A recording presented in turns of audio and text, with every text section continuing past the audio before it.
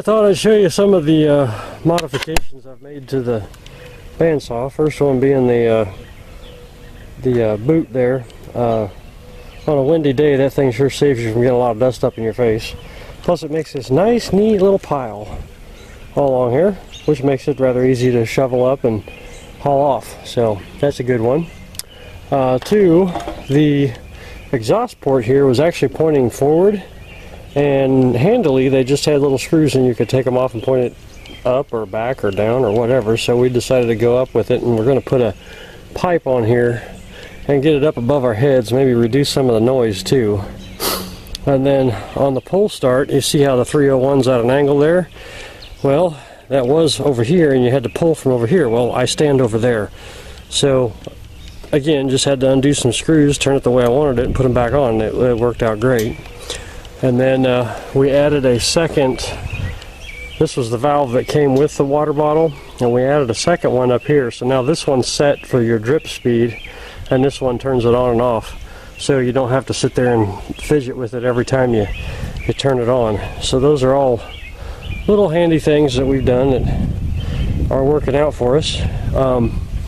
There was a fella that had a one that he had made portable of this same saw, and he had made some other modifications, but those were some of the ones that he had used, and I was like, you know what, that works really well, especially this drip thing.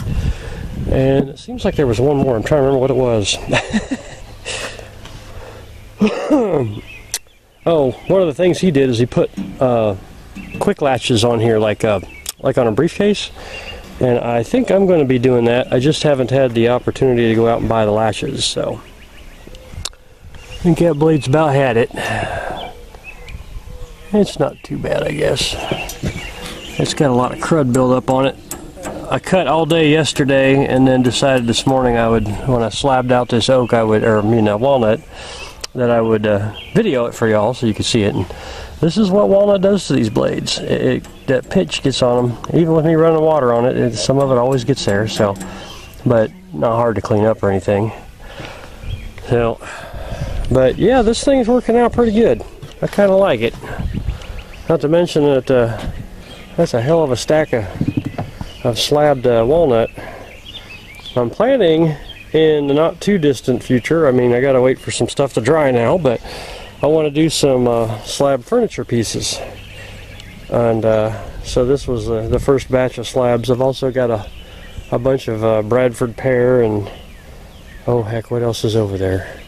Anyway, a whole bunch of different stuff to try it out. I actually built myself a little camping bed, and I posted pictures to my Facebook. Unfortunately, I didn't video it, so I won't have it up on YouTube, but it turned out pretty neat. I used catalpa for it, and then left the natural edges on the tops of the rails and the headboard and footboard, and made it real lightweight so you could take it down and stick it in your truck with you when you go camping. And I set it up and actually used it. Last weekend I was out camping through the Memorial Day weekend, so had a lot of fun. Did a little bit of drumming, sold a few drums. But anyway, guys, I am back. Sorry it has been a while since I've done a video, but had to get ready for that show, and that was part of it. So anyway, one last look and we'll have a good day, alright? Thanks, guys. Bye.